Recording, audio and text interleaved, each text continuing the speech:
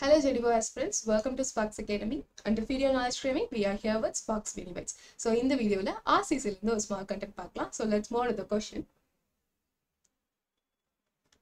Consider the following strength of concrete. So different forms of strength கொடுத்திருக்காங்க. Cube strength, cylinder, split tensile, modulus of rupture. Different form strength கொடுத்துட்டு அதோட increasing order என்ன அப்படிங்கறத question கேட்டிருக்காங்க.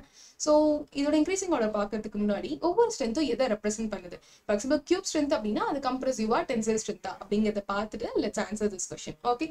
So first we are moving into the compressive strength test. Usually concrete mold பண்ணோம் அப்படினா we tend to give a compressive or else tensile force on it. Okay, so for example, worldwide நம்ம concrete different shapes la mold பண்ணி அதோட strength calculate பண்ணுவோம். But இந்தியாவை பொறுத்த வரைக்கும் நம்ம cube form la தான் அதோட strength calculate பண்றோம். அதுவும் especially இந்த compressive strength எடுத்துக்கிட்டோம் அப்படினா we always mold our specimen as a cube. Okay, so என்ன size la mold பண்ணுவோம் அப்படினா 150 mm. So அது 15 cross 15 centimeter அப்படின்னு represent பண்ணுவாங்க, or else 150 cross 150 cross 150 mm லியும் represent பண்ணுவாங்க. So இந்த value note பண்ணிக்கோங்க, maybe questions கேட்க chances இருக்கு. Usually compressive strength calculate பண்ண என்ன member யூஸ் பண்ணுவோம், என்ன specimen யூஸ் பண்ணுவோம், as well as அதோட size என்ன அப்படின்னு questions கேட்பாங்க. Okay, so once இது மாதிரி mold பண்ணிட்டு நம்ம கேஸ்ட் பண்ணி ஒரு 28 டேஸ்க்கு அப்புறம் தான் compressive testing machine R universal testing machine கீழே பிளேஸ் பண்ணி லோட் கொடுக்க ஆரம்பிப்போம். ஸோ என்ன லோட் கொடுக்கும் போது அது ஃபெயில் ஆகுதோ அது கரஸ்பாண்டிங்கான ஸ்ட்ரென்த்தை நம்ம கேல்குலேட் பண்ணுவோம். This is how we calculate compressive strength.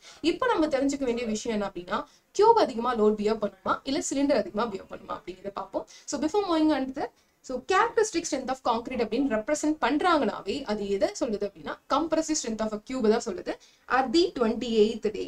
Okay, so cast பண்ணி 28 நாளுக்கு அப்புறம் நான் அந்த கியூபை எடுத்து UTM மிஷின் கீழே வச்சு டெஸ்ட் பண்றேன். அப்போ கரஸ்பாண்டிங்கா என்ன ஸ்ட்ரென்த் நமக்கு கொடுக்குதோ அதுதான் வந்து characteristic strength or else characteristic compressive strength of concrete. Okay, fine. So இப்போ size variations பார்த்துட்டு cylinder specimen அதிகமா நமக்கு load bear பண்ணுதா or else cube specimen bear பண்ணுதா அப்படிங்கிறத பார்த்தலாம். So cube already நம்ம பார்த்தாச்சு, 15 cross 15 cross 15 centimeter cube. So இதான் ரொம்ப காமனா யூஸ் பண்றாங்க. இதுவே cylinder எடுத்துக்கிட்டோம் அப்படின்னா we mold the cylinder in the ratio of 2. Okay, so height நான் 300 எடுத்துக்கிட்டேன் அப்படின்னா அதோட diameter, cylinderோட diameter 150 mm எடுத்துப்பேன். இது எல்லாமே நான் mm ல ரெப்ரசென்ட் பண்றேன். இதுவே சென்டிமீட்டர்ல சொல்லலாம் அப்படின்னா 30 centimeter 15 centimeter அப்படின்னு சொல்லலாம். ஸோ அதான் சொல்லியிருக்காங்க, the size of a cylinder is 15 centimeter and 30 centimeter height அப்படின்ட்டு. ஸோ இது வந்து ஸ்ட்ரென்த் அதிகமா பியர் பண்ணும். ஈவன் தோ the cylinderோட ஹைட் ரொம்ப அதிகமா இருந்தாலும் நமக்கு அதிகமா ஸ்ட்ரென்த் பியர் பண்றது யாரு அப்படின்னா கியூப் தான்.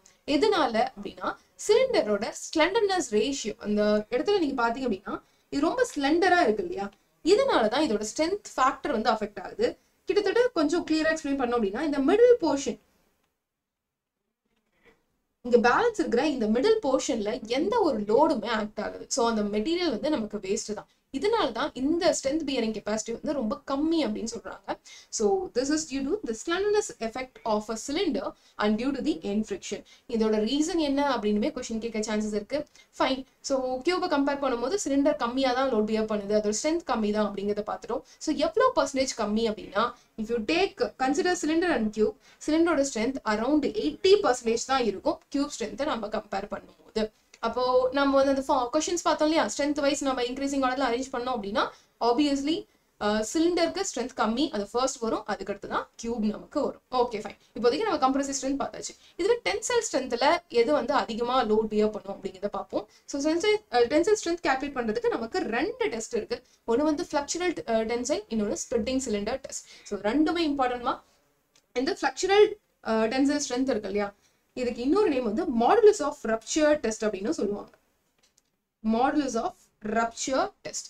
ஓகே, ஸோ இதுவுமே கொஸ்டின்ஸ் கேட்க சான்ஸ் இருக்கு, பார்த்துக்கோங்க. அதை எப்படி பர்ஃபார்ம் பண்ணுவாங்க அப்படின்னு பார்த்தலாம். ஸோ ஃபர்ஸ்ட் வந்து ஃபிளக்சுரல் டென்சைல். இது என்ன பண்ணுவாங்க அப்படின்னா ஒரு ஸ்பெசிமென் எடுத்து அதில் லோட் அப்ளை பண்ணுவாங்க. பட் இன்னும் இம்பார்ட்டன்ட் நோட் அப்படின்னா அந்த இடத்துல 2 பாயிண்ட் லோட் அப்ளை பண்ணுவாங்க.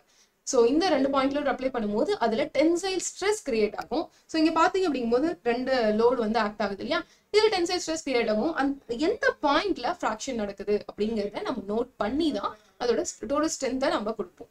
Okay, so here the beam is subjected to 2 point loads and magnitude at which it shows us sign of failure is noted down and find the modulus of rupture. So நான் already சொன்னேன் modulus of rupture is indicates the flexural tensile strength அப்படின்ட்டு. and இன்னொரு விஷயம் இங்க mold என்ன use பண்ணுவோம், என்ன சைஸ்ல யூஸ் பண்ணுவோம் அப்படின்னா 15 cm cross 15 cm cross 70 cm. Very important MCQ, they may be asked you in question. Okay, fine. And in the flexural modulus of this flexural modulus of rupture எவ்வளவு percentage இருக்கும் compressive strength compare பண்ணுவது அப்படின்னா around 10 to 20% தான் இருக்கும். ஓகேங்களா, so இதுமே note பண்ணிக்கோங்க. compressive strength இப்போ ஃபார் எக்ஸாம்பிள் ஒரு 100 kN இருக்கு அப்படின்னா அதுல ஒரு 10 to 20% strength தான் இந்த flexural modulus of rupture க்கு இருக்கும். or else சிம்பிளா நீங்க tensile strength னு கேட்டிங்கனாலுமே இப்படிதான். ஓகே, compressive strength விட ஒரு 20% 10% தான் இந்த tensile strength இருக்கும். Okay, so இதுவுமே இந்த range வந்து எதை பொறுத்து இருக்கு அப்படின்னா types, size and volume of a coarse aggregate we use. என்ன type of aggregates நம்ம யூஸ் பண்றோம், what is the size of aggregates we use, இதெல்லாம் பொறுத்து தான் இந்த tensile strengthமே நமக்கு இருக்கும். ஓகேங்களா, நெக்ஸ்ட் நம்ம பார்க்கிறது splitting cylinder test. ஸோ இதுல ஒரு ஸ்பெசிமெனை எடுத்து ஹரிசாண்டலா பிளேஸ் பண்ணி வச்சிருப்பாங்க. as usual first நம்ம அந்த கியூப் ஸ்ட்ரென்த்துக்கு பார்த்தோம் இல்லையா, அதே மாதிரி தான் இங்க யூடிஎம் மிஷன்ல தான் நம்ம லோட் அப்ளை பண்ண போறோம் அந்த ஹரிசாண்டல் மெம்பர் மேல. ஓகே, ஸோ இதுல மெயினா அந்த டென்சைல் ஸ்ட்ரெஸ் பில்ட் ஆகிற போர்ஷன் என்ன அப்படின்னா மிடில் 5/6 போர்ஷன் அப்படின்னு சொல்றாங்க.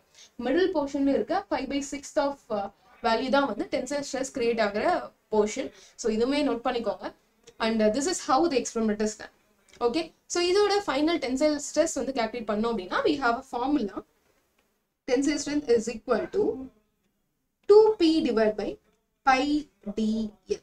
ஸோ இந்த ஃபார்முலாவை ஞாபகம் வச்சுக்கோங்க, இது கொஸ்டின்ஸ் கேட்க சான்சஸ் இருக்கு. ஓகே, ஸோ இதெல்லாம் கம்பேர் பண்ணும் போது இப்போ split டென்சைலையும் and as well as modulus